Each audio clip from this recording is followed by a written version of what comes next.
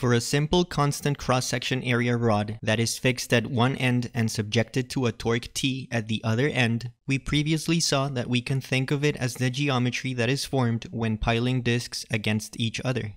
By doing this, we see that the disc at the wall is not rotating, the disc at the free end is the disc that has rotated the most, and the disc somewhere in between is rotating an amount that is between 0 and the maximum rotation. If the material is homogeneous, and like I said before, the cross-section is constant, and most importantly, we know that the rod is being deformed within the elastic region of the material, each disc would be rotating the same amount with respect to its two adjacent discs. The rotation between disc 1 and 2 is the same as the rotation between 14 and 15, for example. This means that there is linearity to the rotation deformation. If the free end has rotated 30 degrees, then 1/2 of the way from the wall, the rotation would be 15 degrees, and at 1/3 from the wall, 1/3 of that at 10 degrees.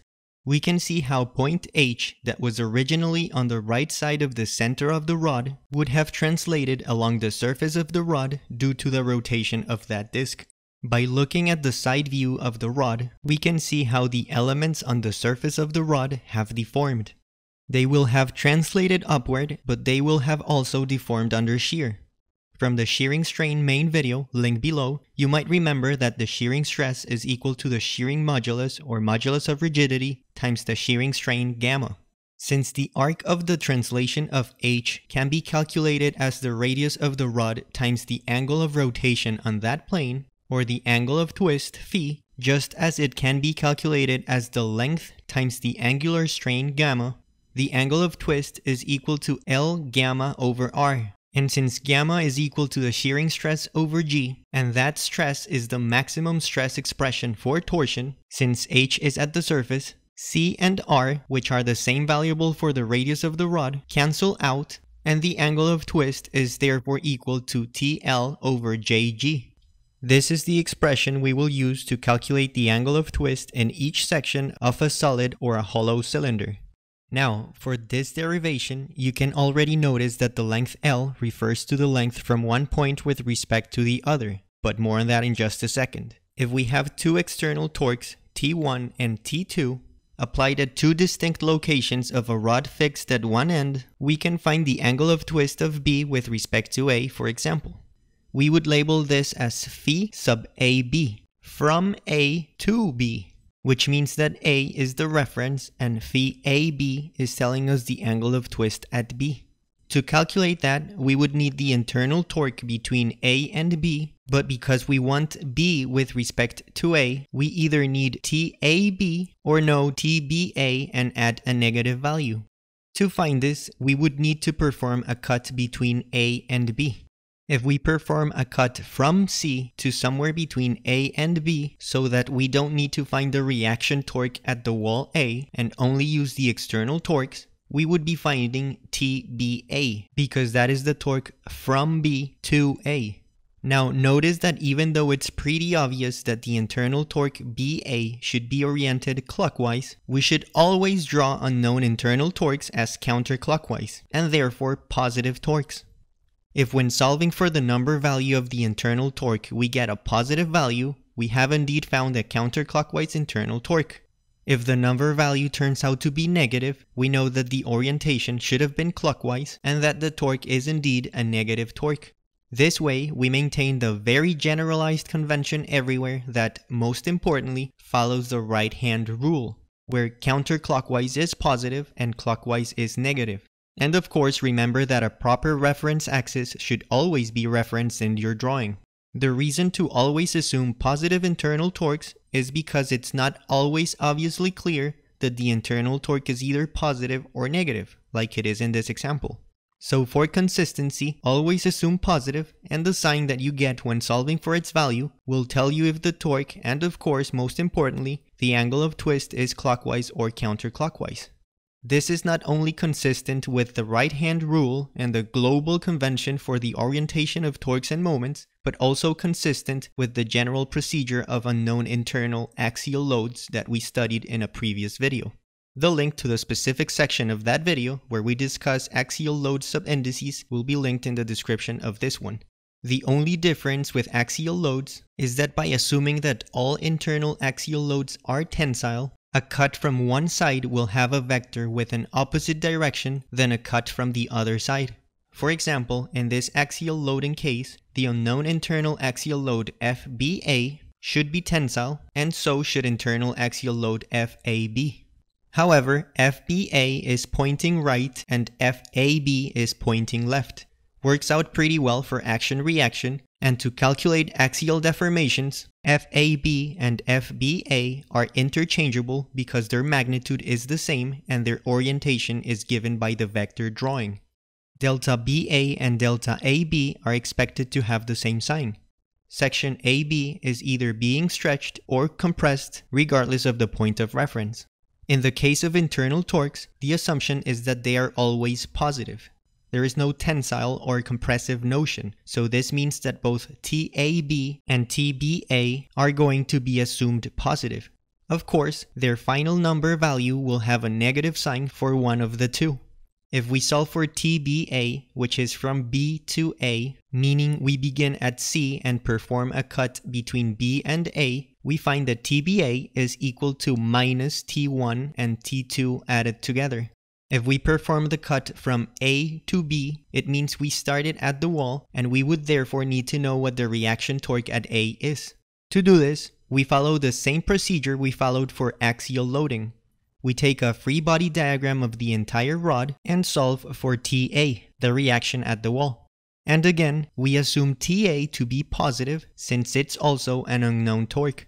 Solving for TA and going back to the cut between A and B, we can find TAB in terms of TA, which we now know it's minus T1 plus T2, which shows us that TAB is positive and therefore a counterclockwise torque equal to T1 plus T2.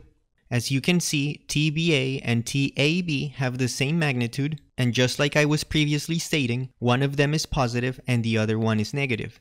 The positive one indicates that TAB is in fact counterclockwise, and the negative value of TBA indicates it's clockwise.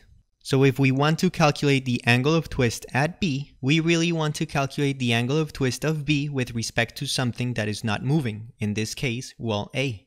We write this as phi AB from A to B, or what is the same, B with respect to A, and we would use TAB correspondingly. Since TAB is a positive torque, phi AB is a positive angle of twist. This means that B is rotating counterclockwise. Notice that calculating phi BA, which is the angle of twist from B to A, or the angle of twist of A, would not require to find the reaction torque at A. So it's slightly faster to find TBA with a cut from C and use TBA in the phi BA expression to find that angle. The negative value for phi BA means that A is rotating in a clockwise direction, but only with respect to B, which is true. In a frame of reference where B isn't rotating, then A is rotating clockwise. But since A is the wall and can't rotate, we know that B is the only one rotating in the opposite direction. So even if we're looking for phi B, we can use phi BA to find phi A, and since A is really not rotating, phi B would be the negative of phi A, which is consistent with what we found before. Finally, let's focus on the length variable now. If we want to find phi C, which is phi of C with respect to the wall A, it will be equal to the angle of twist of C with respect to B, plus that of B with respect to A. This process is almost identical to the sub-indices that we used for axial deformation. Link to that video is down below. We can write phi in terms of the expression we just developed, and we can see that the torque from B to C is also minus TCB. With the first cut, we can find TCB from C to B, and assuming a positive value for it, like we always should do, we find that TCB is minus T1. This also means that TBC, the one we actually needed, is just positive T1. From before, and having performed the exact same process, the torque from B to A is negative T1 plus T2.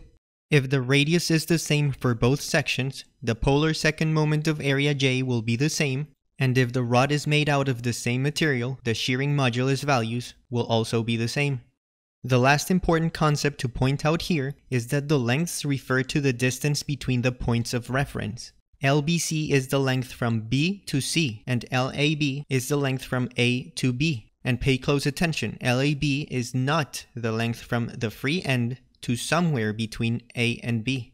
We only use that cut from C to somewhere between A and B to find the internal torque, but that doesn't mean that the length corresponding to LAB is the length from C to that location. LBC is L1 and LAB is L2. All of these concepts are essential for finding angles of twist, and therefore they are essential for solving statically indeterminate problems. Just like with axial loading, statically indeterminate torsion problems are those where unknown torques and therefore torsional shearing stresses cannot be found from static analyses alone. So we use deformation information, in this case angles of twist, to find those torques required to calculate torsional shearing stresses.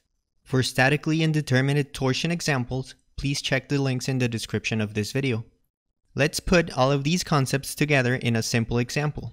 The aluminum rod BC is bonded to the brass rod AB. If both rods are solid and have a diameter of 12 millimeters, what is the angle of twist at C? Remember to pause here for a second and try this problem on your own before watching the solution. If A is the wall, A is not rotating, so it makes sense to find phi C as phi AC. Phi AC is equal to phi AB plus phi BC. For this, we need TAB and TBC. A cut from C to B will give us TCB, which remember, we assume to be positive. We solve for TCB, and the negative of that will give us what we're looking for, TBC. A cut from C to somewhere between A and B will allow us to find TBA, again assumed to be positive, and we use TBA to find TAB, which is what we need.